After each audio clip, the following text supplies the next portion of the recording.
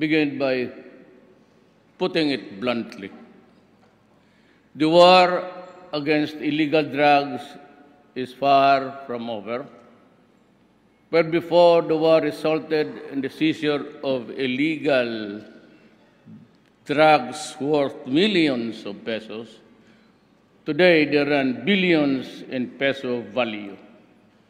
I can only shudder at the harm that those drugs could have caused had they reached the streets of every province, city, municipality, barangay, and community throughout the country. That is why the illegal drugs war will not be sidelined. Instead, it will be as relentless and chilling, if you will, as on the day it began. These drug dealers know fully well that their business is against the law.